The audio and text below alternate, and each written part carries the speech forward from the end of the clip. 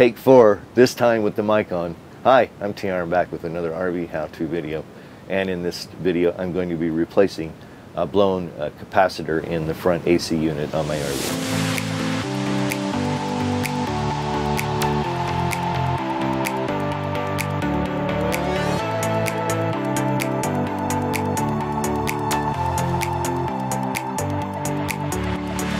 So I'm going to start this video with a very stern warning. These are life-altering voltages, obituary generating. So while I was sitting here editing this video, I realized I had left out a couple of safety precautions that I want to mention. And one of them is, of course, you need to have the circuit breaker turned off to your air conditioner unit before you ever start working on it. Second, there is a way to short these capacitors. And it's as simple as taking an insulated handle screwdriver and touching the screwdriver to the terminals and then to, in this particular case, the metal frame you see there.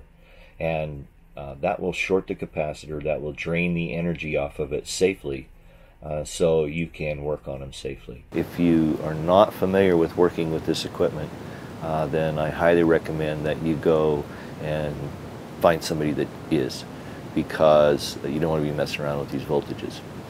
I'm more than comfortable with it. I've been working around electronics and electricity for years, and so I'm familiar with the technology and how to take care of it safely. But if you have any intrepidation at all, I would go to a professional. With that said, my AC wouldn't work. So I ended up getting online and looking around. I couldn't find the replacement part on Amazon, at least one that I was comfortable would fit perfectly.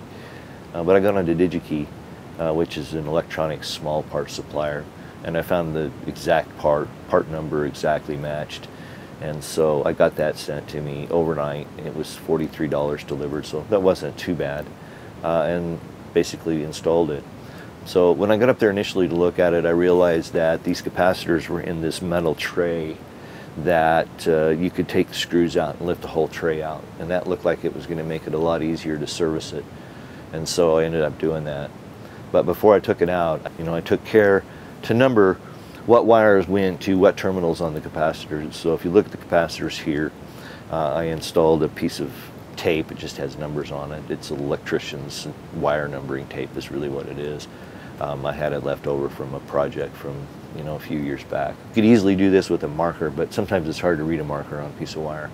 Anyway, I use these labels, so I put the number 2, say, on this terminal, and then I would put the number 2 on the wires going to that terminal, so I knew exactly what went back where.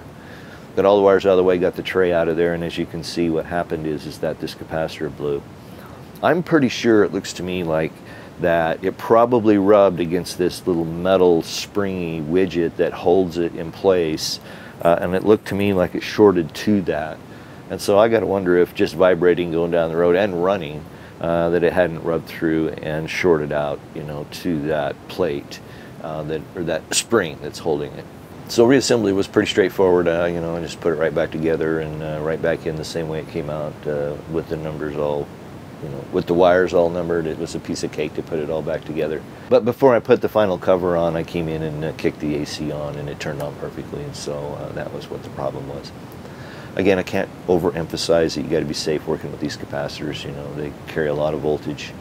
There's a very quick amount of energy there to help get these motors started, and they can kill you. So, thanks for watching. Do appreciate it.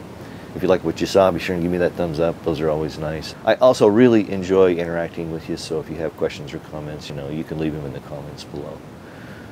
Don't forget to subscribe. Got a lot of great RV how-to videos already on my channel, and plenty more to come. So subscribe, and don't forget to hit the little bell icon so you get notified when I do post new videos. But for now, it's time to go. Thanks for watching. I do appreciate it. Until we get together the next time, peace.